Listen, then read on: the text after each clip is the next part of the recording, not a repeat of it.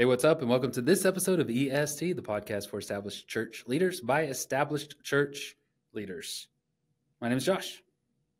My name is Sam. Welcome to the show, everyone. Josh, Welcome.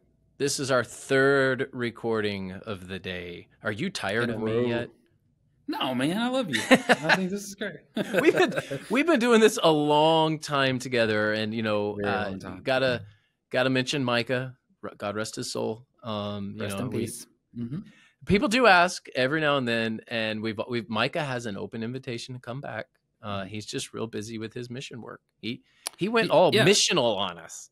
He did. Somebody asked me the other day, are we ever going to have Micah on the show again? And I was like, we didn't vote him off the island. That was his choice. And so he's welcome to come.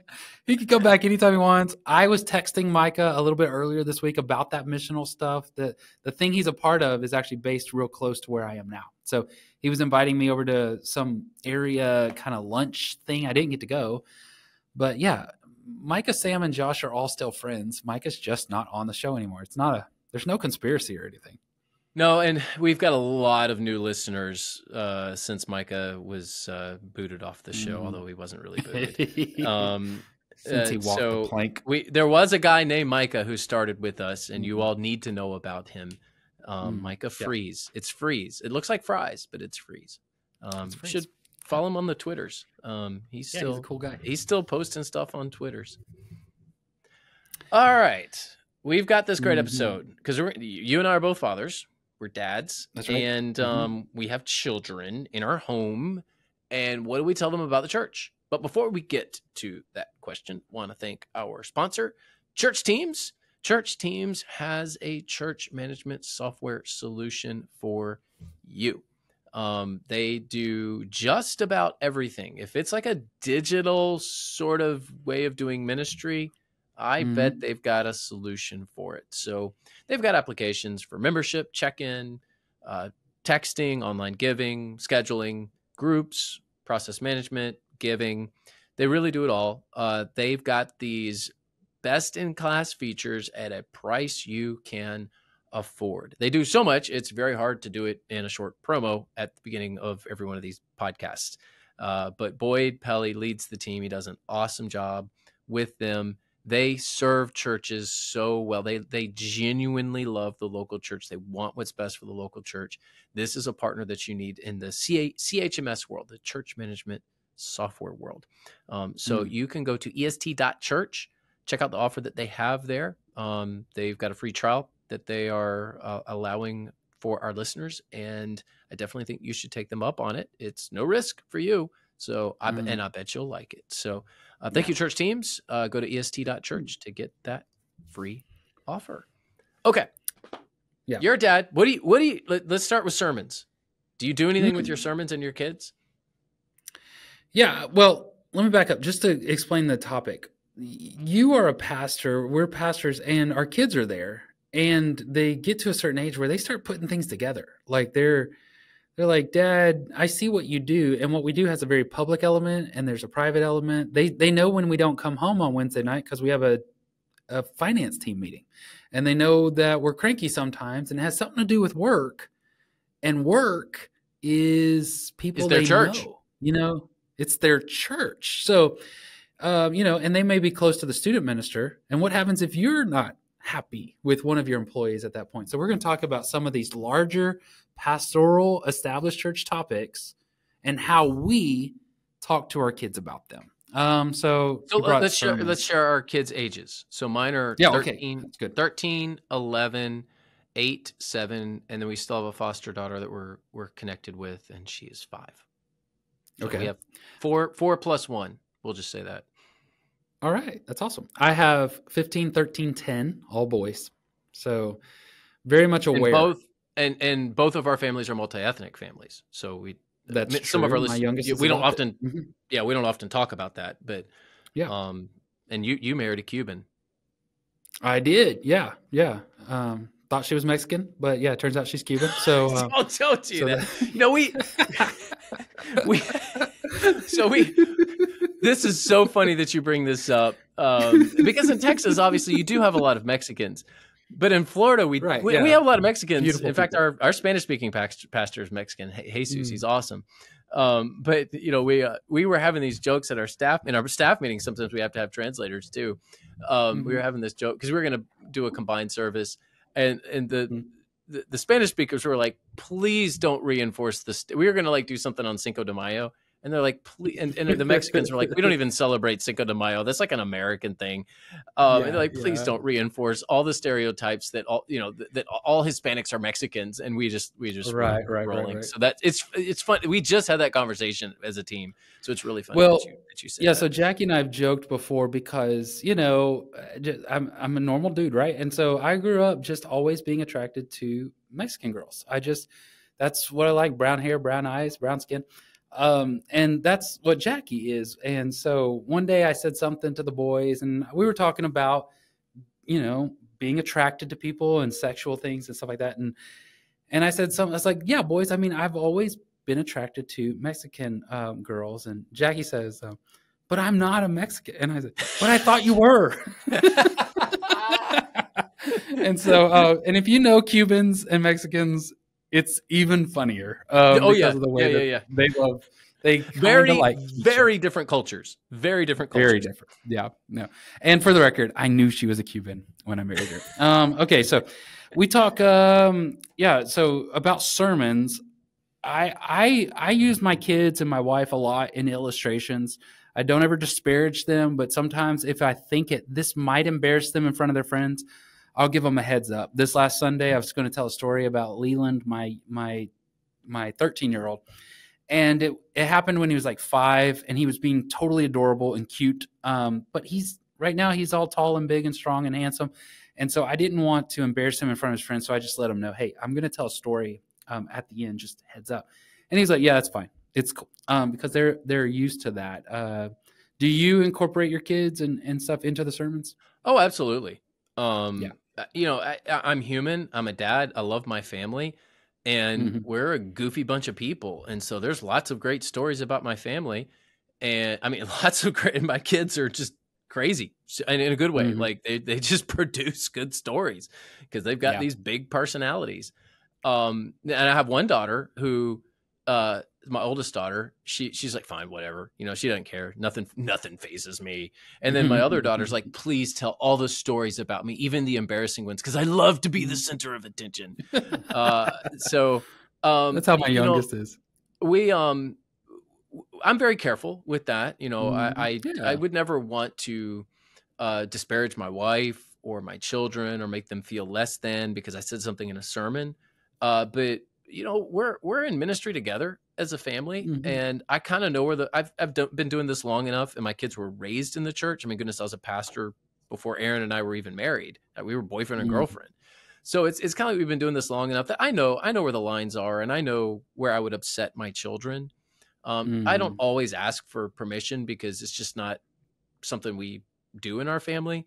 I just know Mhm. where those lines are, and I'm careful not to cross them. But yeah, Yeah. absolutely. I'm including stories about my family. I mean, my church loves that. My Yeah. church loves my kids. So Yeah. and by the way, my kids tell stories about me because it comes back to me after Sunday school. They're like, "Hey, pastor, guess what? Guess what your daughter said?" I'm like, I don't even Yeah. want to know. It's not true. Don't need to know. She's exaggerating. So it Yeah, yeah. cuts both ways. But we have a very healthy family dynamic, and I know a lot of our listeners would Mhm. be like, we don't. My church, it's not a healthy dynamic, and I can't really tell stories about my family because they would hold it Mm, against me. So mm, I would just say a lot of it depends on your family culture and your church culture, and if it both work and if it works out where they all match up, then yeah, you should tell stories, but you should also work very hard to protect your family. yeah. And I know some pastors feel like they have to protect the family from the church because it's just a tough church. Yeah, I mean, I embarrass my kids a lot in my sermons, but it's never because of the stories I tell about them. It's just because it's me and the way that I am. I will say there's another little dynamic that if you're a parent, that I would encourage you to do. Public speaking is a thing that a lot of people are afraid of. And so my wife is also an extremely good preacher. And so her and I will regularly kind of let the kids know behind the scenes of how how we prepare our sermons, not just the study of them, but also the homiletics of it. Like, this is what we're thinking through. I'll tell them times when I'm nervous. I'll talk sometimes about like, I didn't feel like I was connecting to the audience. And here's some things that I'm thinking through. What did you think about that? Because I want to normalize the idea of standing in front of people and sharing my heart or something that I'm passionate about, because I hope they grow up to do whatever it is that God calls them to do. And if they're an auto mechanic, they're probably not going to have to do much public speaking, but they might be in banking or a CEO of something. And I want them to feel comfortable with something that I know how to do. And that's something I can share with them that will go into nearly any aspect of their lives. So that's something to think through. You're a public speaker as a parent. And so share some of that thought process with them. I think that's wise.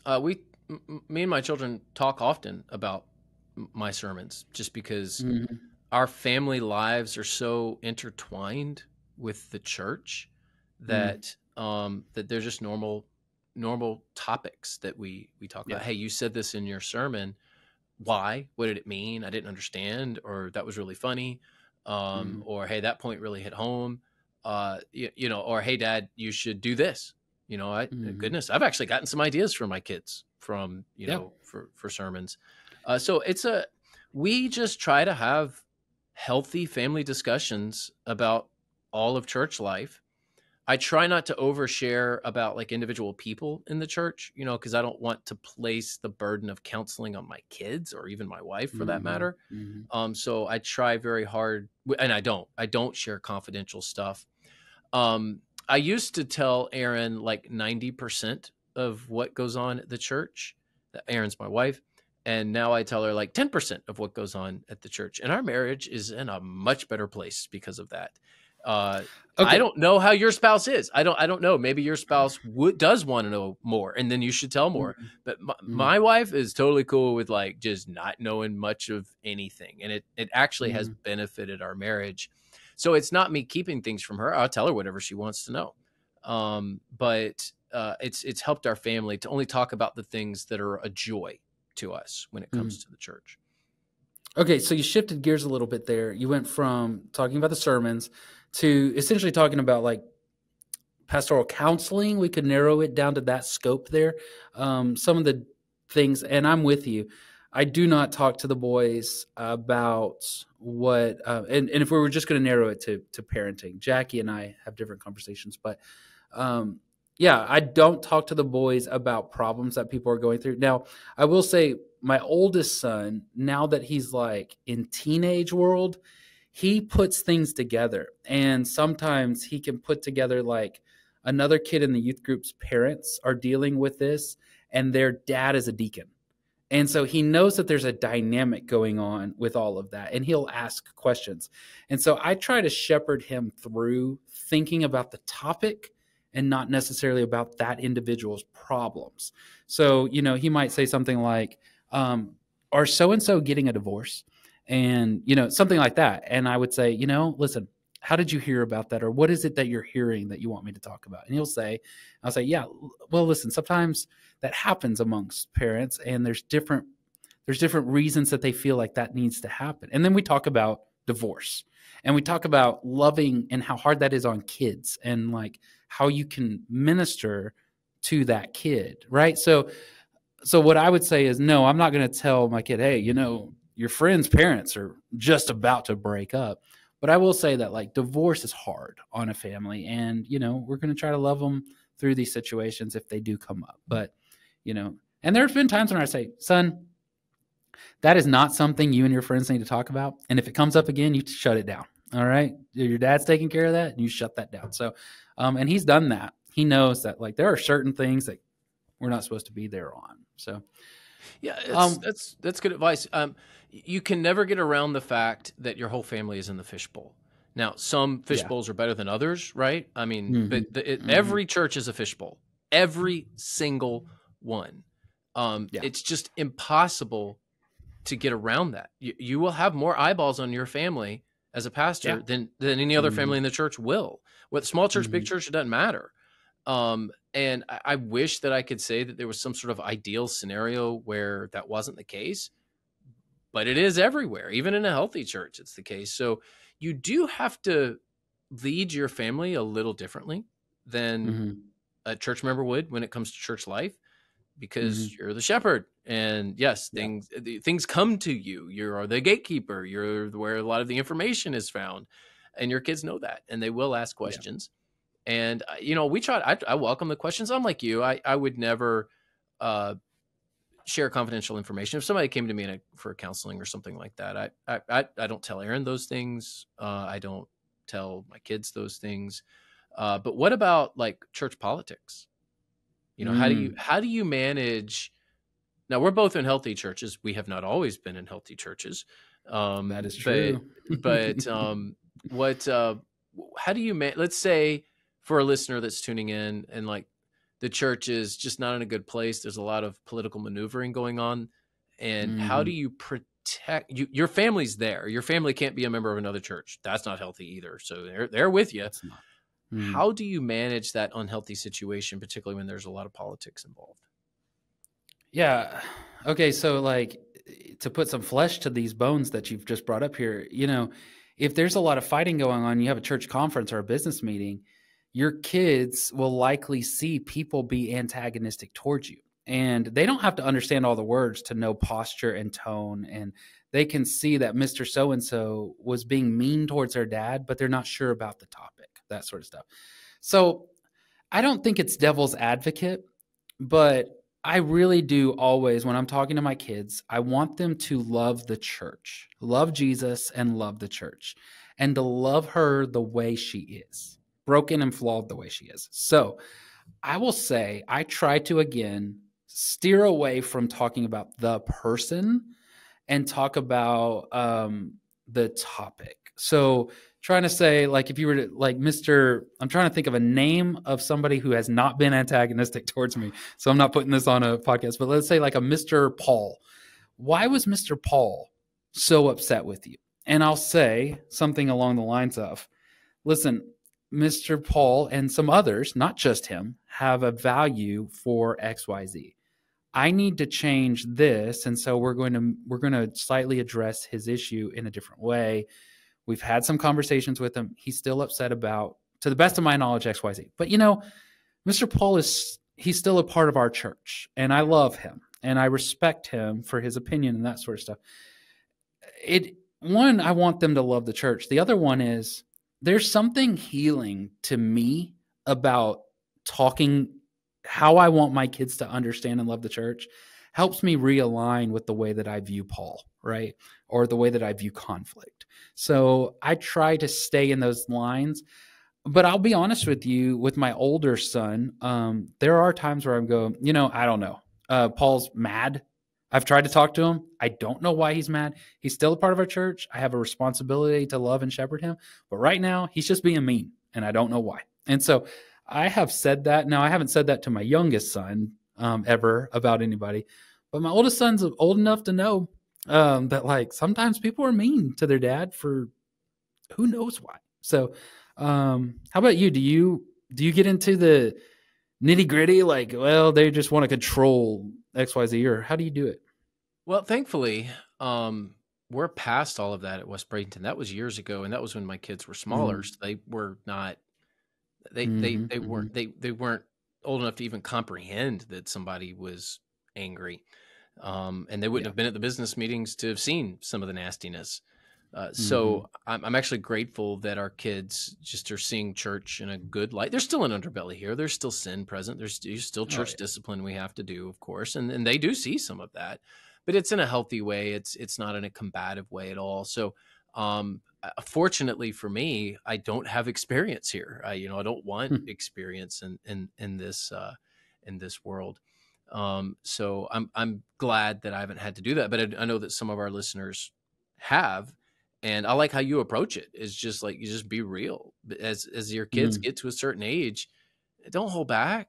Don't pretend. Don't lie. Don't try to you know, put a nice little candy coating on it. Just tell them straight. Mm-hmm. And Yeah. your older children will appreciate that, and it will help them stay. in the church and Mhm. understand that the church is still good, even if it's got a Mhm. few warts on it. So, um, Well, what let do me you ask do? So, you. go ahead. You go Go ahead. ahead. I was just going to say, what about staff? Um, those that causes a lot of stress and conflict with pastors, and so do you ever talk about staff to your children, or do they understand? Let's say you have a problematic staff that you're going to have to let go. How do you communicate that kind of thing with your children? I would only communicate it when it gets to that end point where Mm, somebody was there, now they're not. Short of that, mm, I do not bring up disciplinary issues, staff disciplinary issues. We don't have many at West Bradenton. We've got mm, a good team. Um, are there frustrations? Yeah. I mean, we're like, our team is kind of like brother sister. Like there's just gonna be times where you fight, but it's like in a family sort of loving way. It's a brother sister sort of relationship. Um, but so I wouldn't, if there was an issue, I would not communicate a personnel issue to my children. I think that's highly mm, inappropriate.